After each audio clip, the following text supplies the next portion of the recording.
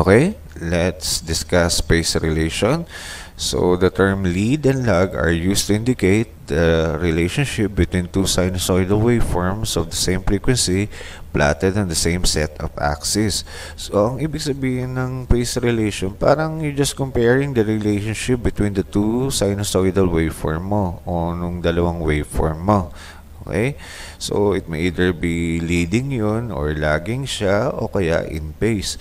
Pag sinabi mong in phase, dapat yung dalawang signal mo nagsimula sa isang point. So, ibig sabihin, parang lalabas na yung signal mo magkapatong. Ang tawag dun sa signal na gano'n, kapag magkapatong sila, ay in phase. Okay? So, kapag leading or lagging, parang ganito siya. You just have to look to this diagram. Parang itong cosine wave mo na to ay nauuna sa sine wave mo ng 90 degrees. So, pwede mo sabihin, out of phase itong signal ng cosine wave mo sa sine wave mo by 90 degree. Or, pwede din mo sabihin na dahil nauuna yung cosine wave mo sa sine wave mo, pwede mo sabihin na the cosine wave leads the sine wave by 90 degree. Okay? At pwede mo rin sabihin, dahil nahuhuli yung sine wave mo sa cosine wave mo ng 90 degree, pwede mo rin sabihin na the sine wave lags the cosine wave by 90 degree. So, ang tawag mo dun sa ginagawang mga sentences na yun ay phase relationship. Okay? Now, these are the conversion data that you're going to use and be needing sa mga pagsagot mo ng mga waveform dito sa topic na ito. So, you have to memorize all of this kasi itong tutulong sa'yo para mapadali mo yung pag-aanalisa ng mga relationship ng mga waveform na makakasagupa mo dito sa topic na ito. Okay? So, ito yan. Okay? So, let's answer a problem regarding this topic para maintindihan mo paano ginagamit yung mga formula na yun at saka anong ibig sabihin ng phase relationship. So, ang tanong sa problem number 1, what is the phase relationship between the sinusoidal waveforms of each of the following set? So, ang given sa'yo ay equation ng B at saka current. Ang equation ng B ay equal to 10 sine omega t plus 30 degree. At ang I mo naman is equal to 5 sine omega t plus 70 degree. So, kung mapapansin mo, dito sa equation ng B, ang maximum voltage o peak value niya ay 10. Tapos, magsisimula daw yung signal niya sa 30 degree. Okay? So, kapag wala kang nakitang angle dyan, ang given lang, let us say, 10 sine omega t. Ang ibig sabihin nun, magsisimula yung signal mo sa origin. Okay? Kasi zero angle. Okay? So, katulad naman dito sa current, ang given ay 5 sine omega t plus 70 degree. Yung 5 mo, that is the maximum current o yung peak value niya. Tapos, magsisimula daw yung signal niya sa 70 degree. Okay? So, ganito ang pag-plot. Lahat ng positive angle nandito sa left side. Tapos, lahat naman ng negative angle nandito sa right side. Okay? So, i-plot natin yung B. So, sabi niya 30 degree ang sisimulan nung starting point ng sinusoidal waveform na yon. So, kung mapapansin mo, dahil dito sa given, parehas na sine na sila, wala na ako i-convert. Hindi ko na kailangan yung conversion data kanina kasi parehas naman silang sine. Ginagamit lang yon kapag isa sa kanila ay cosine, you have to use that conversion data. O kaya, isa sa kanila ay negative sign, you have to use that conversion data para maiplot mo yung buong waveform ng sinusoidal na yun. Okay? So, sabi niya 30 degree ang starting point. So, mula dito, let us say hanggang dyan ay 30 degree. So, gagawa ka ng sinusoidal waveform. Okay? So, ito yung sinusoidal waveform kunyari din drawing mo. Dapat ang taas nun ay 10 kasi ang maximum value ay 10. Okay? That is the peak value. Okay? Now, yung sumunod, yung current naman, sabi niya ang maximum value ay 5, tapos ang simula nung starting point niya ay nasa 70 degree. So, kung mapapansin mo, mula 0 hanggang doon dapat 70 degree. Nakapag-drawing ka na mula dito hanggang yan 30. So, ibig sabihin, dadagdag ka lang ng 40, 70 na yon. So, let us say, nandyan yung 70 degree.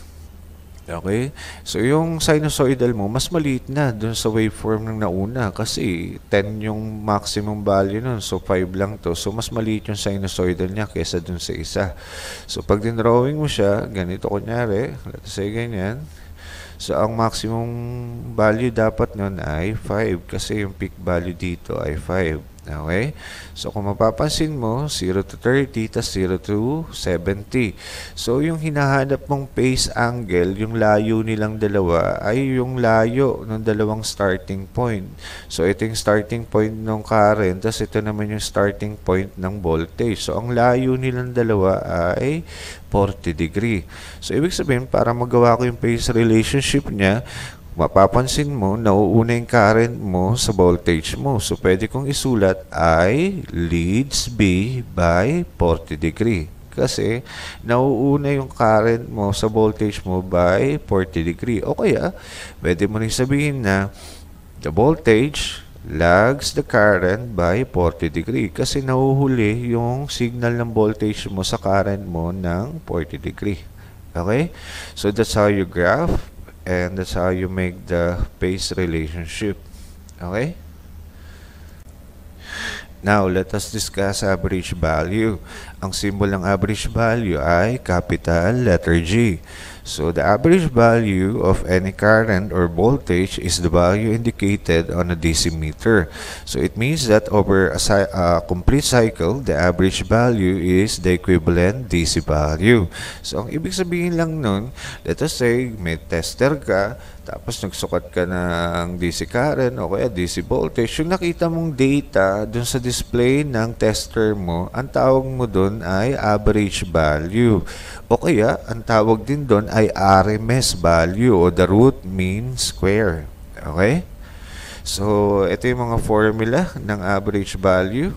G is equal to the algebraic sum of areas over the length of curve. So, itong formula na to, ginagamit kapag dimension ng signal mo ang ibinigay. Let us say sinusoidal, square wave, o kaya triangular wave. So, that's the only time we use this formula.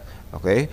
So, kapag ang given naman sa iyo ay yung peak value ng signal, mas madaling gamitin itong formula na to kasi you just have to multiply it by 0.637. But this formula is only used sa sinusoidal waveform. Okay? So, ang G mo is equal to 0.637 AM. So, that is the amplitude, that is the peak value. Okay? So, let us say ang peak value ay 10. So, you want to get the average value. You multiply the 10 by 0.637. That will be the average value. Mas madali kapag given yung maximum data. Okay? Pag hindi, ito ang gagamitin mong formula, yung sa area. Okay? Okay, let's have an example para maintindihan mo kung paano ginagamit yung formula kanina. So, sa problem number 1, determine the average value of the waveform in the figure shown. So, ito yung figure na ibinigay sa'yo. So, ang kailangan mo lang dyan, hindi yung buong waveform na yan, na square wave. Kailangan ko lang ng isang period. So, ang isang period mula dito, yan, hanggang dito lang. So, isang period na yan. Okay? Kung ayaw mo naman tumingin dyan sa unang period na yan, pwede ka dito sa pangalawang period. Parehas lang din yung sagot na makukuha mo. Okay? So, since square wave ito, hindi ko pwedeng gamitin yung formula kanina na may 0.637 dahil ginagamit lang yun para sa sinusoidal wave. So, ang gagamitin ng formula dito ay yung sa area. Okay? So, para makompute ko yung area sa positive signal ng square wave ko, that is, rectangle ito, i-multiply mo yun lang yung length times the width. So, ang pinaka-length nito, lumalabas na 14 yung height niya. Okay? So, 14 volts times mo dito sa width niya, which is 1. So, kaya 14 volt times 1 milliseconds kasi ang x-axis ay naka-milliseconds. Okay? Tapos, dun sa baba, naka-plus yan. Okay? So, plus. Mamaya papaliwanag ko sa inyo ba't naging negative yan. So, plus, lalabas ang area nito, negative 6 times ng 1. Kasi ang haba nito ay 1. Kaya, negative 6 times 1. Yung negative 6 na yun, minultiply mo doon sa positive dito kanina dahil naka-plus, diba positive times negative, magiging negative. Kaya, dito sa equation, naka-negative na siya. Okay? So, over the period. So, ang isang period mula dito hanggang dito. So, ang haba nun ay 2 milliseconds. Kaya 2 milliseconds. So, ang lalabas dyan, 14 volts times 1 milliseconds minus 6 volt times 1 milliseconds over 2 milliseconds. So, that will be 14 volts minus 6 volts over 2. So, kung mapapansin mo, ba't nawala yung milliseconds? Kasi di ba may milliseconds sa ibabaw, tas may milliseconds sa ilalim. So, that will cancel out. Okay? So, ang lalabas dyan, 8 volts over 2. So, that means that the voltage or the average value nitong signal na ito ay 4 volts. Okay? Now, let us discuss effective or RMS values. So, the equivalent DC value is called the effective value of the sinusoidal quantity.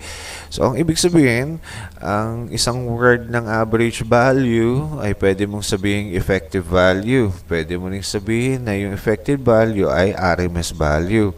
All of those words are just the same. Okay? So, ito yung mga conversion na pwede mong gamitin. Ito ay ginagamit lang kung sinusoidal yung given sa'yo. Pero kapag square wave o kaya triangular wave, itong formula na to ang gagamitin mo yung sa area. Okay? So, yung IRMS o the equivalent DC data is just the same as the effective value. So, that is equal to 0.707 I sub M. Dahil current ito, so yung maximum current ang gagamitin. Pag voltage, so maximum voltage. Kung mapapansin mo, they have the same formula. Magkaiba lang ng variable. Kasi current tong isa, voltage yung isa. You just multiply it by 0.707. Okay? So, itong isa, conversion naman to, kung galing kang RMS data, you have to convert it into maximum voltage o kaya maximum current. Ito yon. You just multiply the RMS value by square root of 2. Ang square root of 2 ay equal sa decimal na 1.414. Okay? So, kapag walang mga binigay na mga maximum data o maximum value, itong formula na itong gagamitin mo, yung area, yung dimension mismo ng waveform mo, ang gagamitin mo para masolve mo yung RMS data. So, ito, isang formula lang nakalagay dyan dahil ay effective current ang nakalagay dito. So, the same lang kapag effective voltage. Papalitan mo lang ng B ito. Magiging B squared times the time over the period. Okay? So, let's have an example para maintindihan mo paano ginagamit itong mga formula na ito. So, sa problem number 1, sabi niya, find the RMS values of the sinusoidal waveform in the figure shown. So, ito yung given na waveform. Binigay niya yung maximum value or the maximum voltage, that is 169.7. So, mas madaling isolve yung RMS value kasi given na yung peak value nito.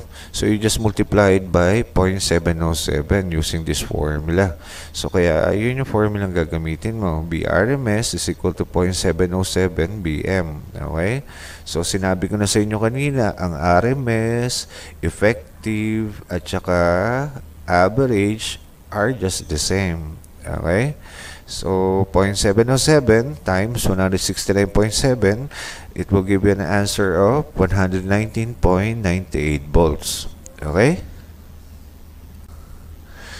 Now, for problem number 2, find the effective or RMS value of the waveform in the figure shown. So, ito yung figure na ibinigay sa'yo.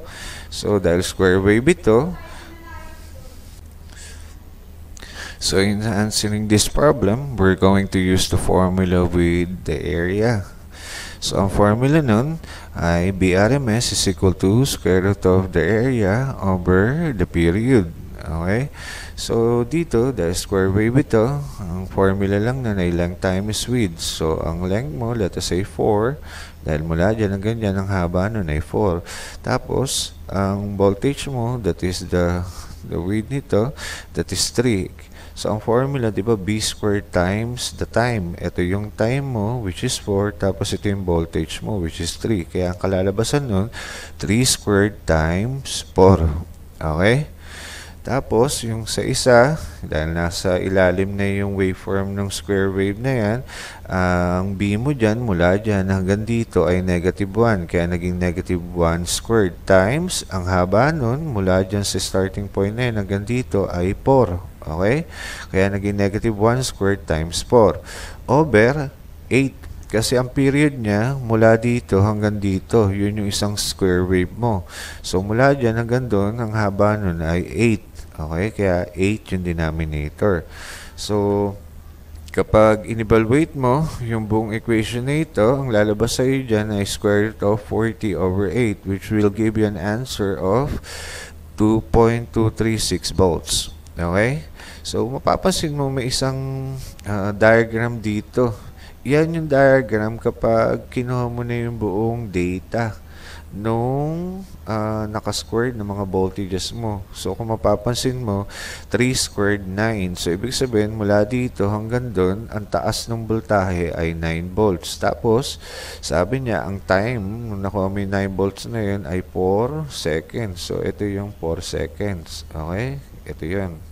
Now, yung isa, kung mapapansin mo, nasa ilalim, ba't siya pumanik na sa taas? Kasi, di ba, negative 1 squared is 1. So, ibig sabihin, yung taas ng voltahe mo ay positive 1 volts. Okay? Tapos, ang haba nun ay 4. So, mula doon hanggang doon, 4 yung haba niya. So, 4 yung haba dito, plus 4 dito. So, that is the period that is equal to 8. Okay? So, ito yung converted signal nito kapag na-compute mo na yun sa area. Okay? I guess that's it. Sana marami kayong natutunan. See you again for another tutorial. Don't forget to like and subscribe. Until next time, bye-bye.